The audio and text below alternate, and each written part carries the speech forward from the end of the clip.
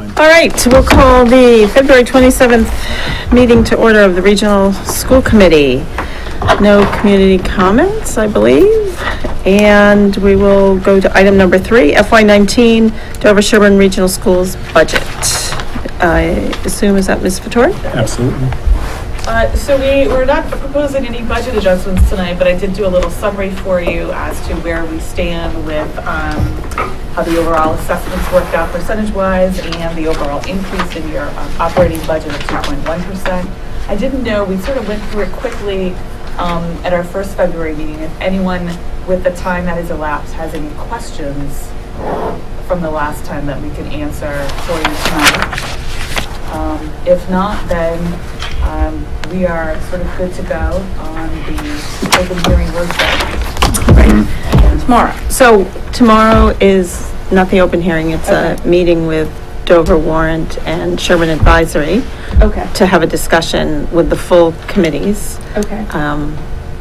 About the FY19 budget, and I believe everyone has received a draft copy of the information. Mm-hmm. Any comments should come back to me.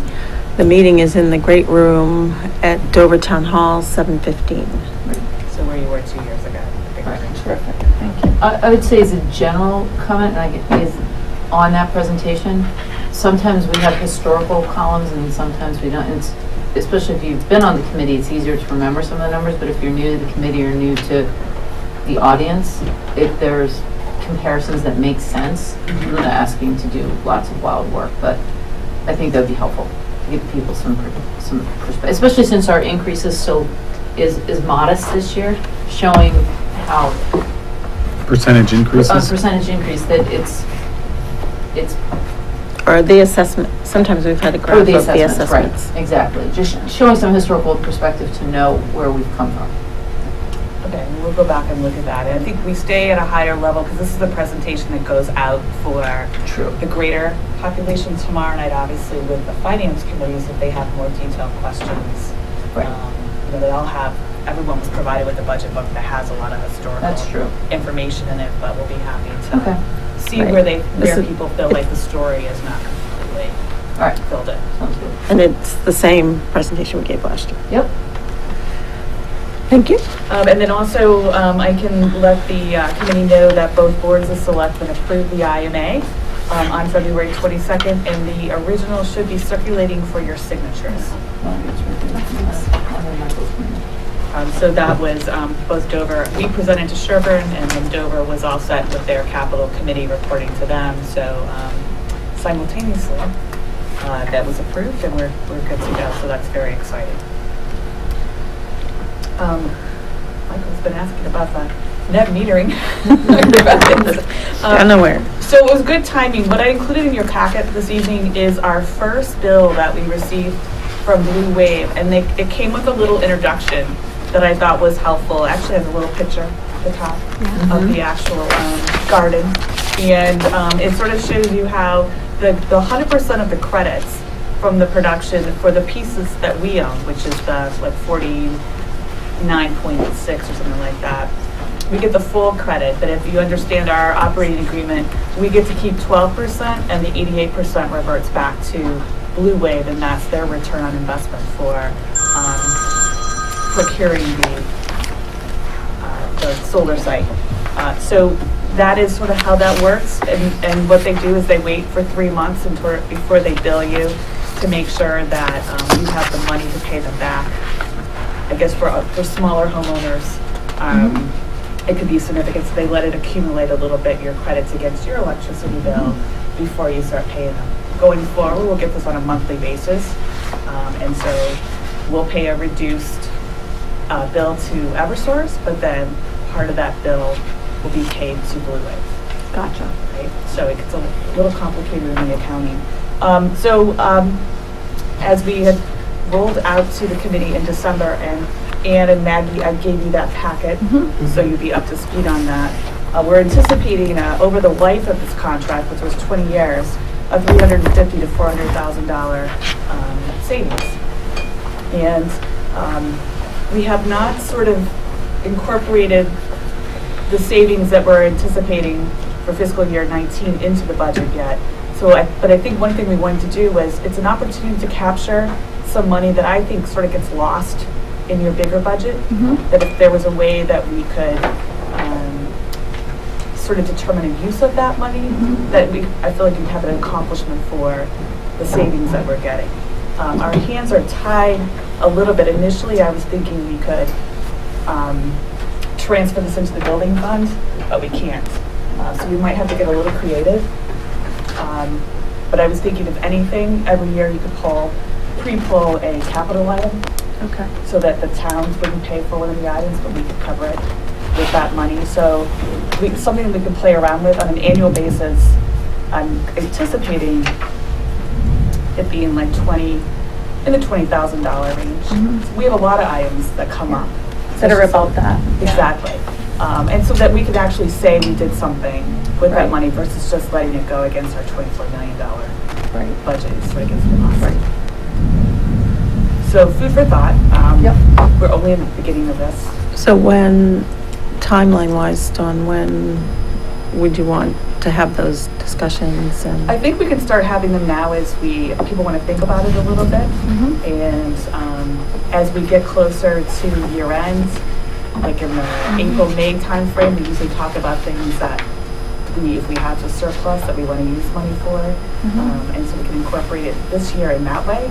And then we'll have next year to think further on that. Any other questions? No, but I finally understand it. Thank you. Yeah. Thank you for all that background, thank you for the agreement. Yes. It made more sense when I read it, and it makes And I think the bill is actually a really Yeah. good piece of information to have. So I was waiting for it because we've been getting the credits, and I feel like I've got this large debt that I owe, but they have yet to bill us. Does this mean essentially that the school department is running completely off fossil fuels because we're getting all of our electricity, or no? No. No.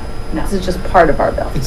This is just, it's actually sort of fake money or fake Okay. electricity. So they're producing all this and they have to sell it off. Okay. So we're not actually even getting. They get credit Electricity. for selling what they produce because it's green But are energy. they producing less or more than we're using?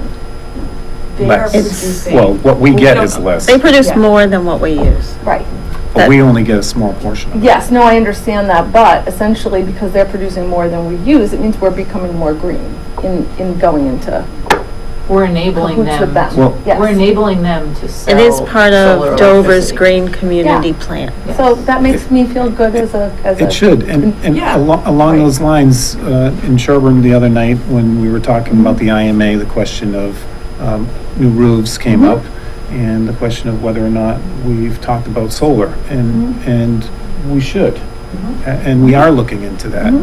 You know, just getting some feedback from Dawn has spoken with not these folks. Was it these folks? No, we met with another solar company, Ralph and I did back in December. So we're starting to acquire the information so that when we're ready, because you have to plan ahead, right? Yes. And so we met with a team that does this. They're the ones that just did some work for Sherborn at their highway department. So they gave us the timeline, what we need to look for. It was a little too early in the process right now to really engage them, but it was good to get the basic information and know what we need to do. So It's got great potential. exactly. Thank you for your work with that. All right. Any questions from our visitors? No, thank you.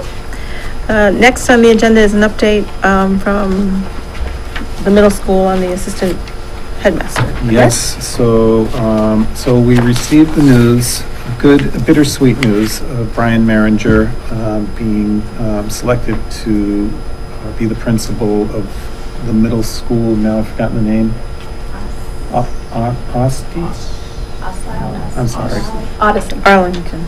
It's in Arlington. In Arlington. It is in Arlington, and it's a great opportunity for him, but it leaves us with an important and large vacancy to fill. So Scott put together a rough timeline. We tweaked it together. Beth has agreed to serve as the chair of the search committee, which I think is important. It allows the principal to participate, but it's actually really overseen by someone kind of outside the building.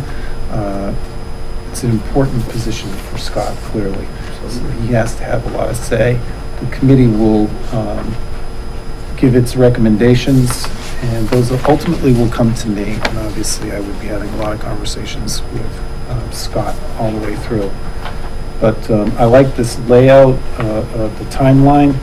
It puts us, it puts us, I think, a little bit ahead of the curve in terms of searching, and that's important.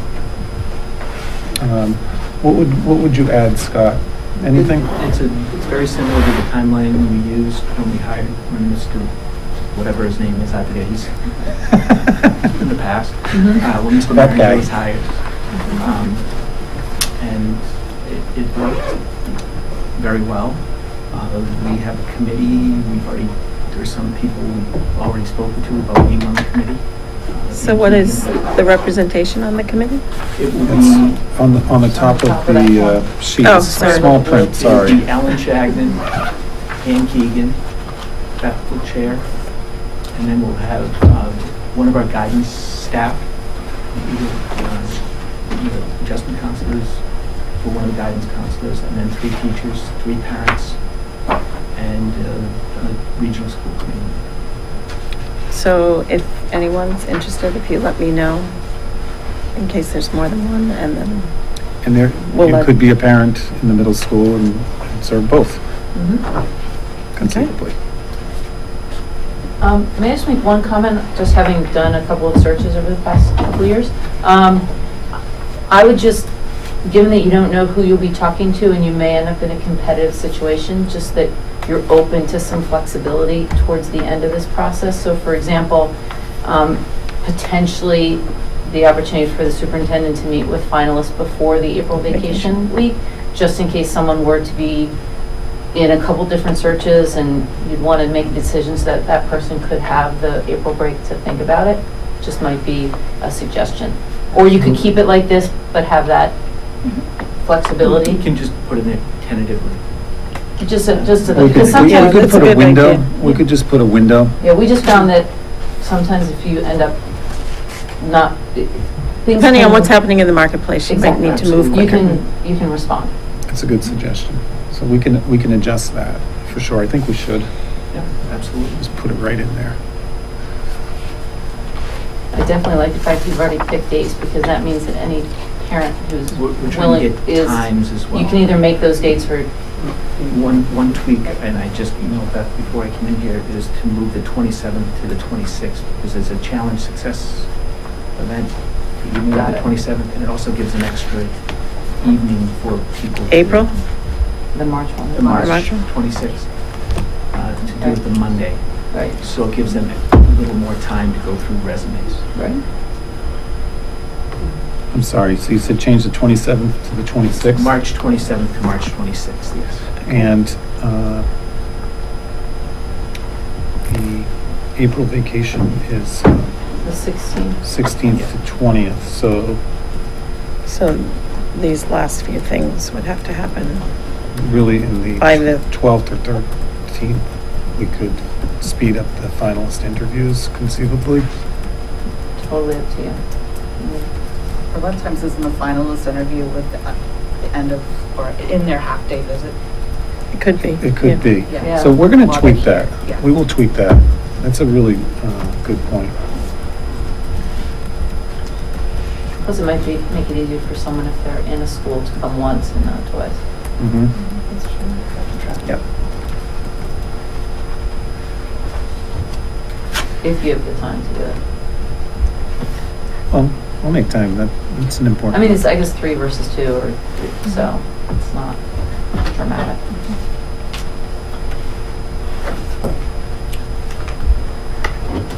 So I'll we'll update that, send it. update it. Perfect. Thanks, Scott. And have we changed the job description at all, or? The job description is essentially the same. We did include in there something on RTI, response to intervention. Okay. On the curriculum. that was the one that we had on record. I don't know when that was developed. Yeah, Do you? it could have been when we hired Brian. I can look at it, it was a date. Yeah, I was looking for that. I couldn't find a date on it. But I think it's fairly recent, but,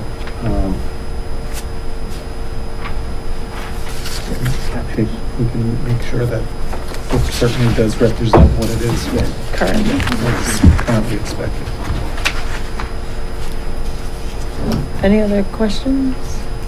No question, but I just wanted to take a minute to publicly thank Brian for his service to our school district. Arlington's gain is our loss, and I think he's brought a lot of really good professional energy to our community, and we're going to miss him. So thank you. That's nice. Yeah. Professionally, I am thrilled for him personally. Yeah. It's a little hard. Yeah. He's very. He's a well-seasoned Mhm. assistant. Well, and he's not afraid to clean my lenses, which is very important. You don't want someone who's just going to be yes, yes. So his input has been invaluable. It's been clearly been an important part of the culture of this school. And actually, if you haven't had the chance to check out the article that was written, it was very, very nice. And I think they really captured what it is Brian's going to bring to that system. So it's a great accomplishment for him, and wish him well. We have him till the end of the year. I was going to say, he's not gone yet. No, No, he's full bore ahead. That's good. That's Brian, right? I think it also says some positive things about you, Mr. Kellett, and about the system, that you've been able to groom a person who was the top choice of a really well-respected neighbor school system. So thank you guys, old and new. And to all those who will serve on this committee in advance, thank you. By the way, it's so well worth doing, and doing it this way. I know it takes more time and probably more energy and more thought, but in the end, we get a candidate that's the right match for the district. Absolutely.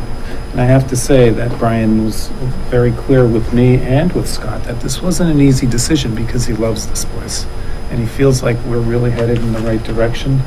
But he does want to be a principal. At the end of the day, it was probably a fairly easy decision, but we made it tough.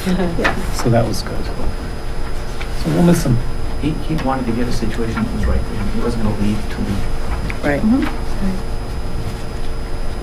Well, thank you for coming tonight to Thanks, talk Scott. us through that. And next is to adjourn the open meeting, to take a roll call vote to go into executive session to discuss the deployment of security personnel and devices or strategies with respect thereto, and to discuss strategy with respect to collective bargaining and employee benefits, not to return to open session.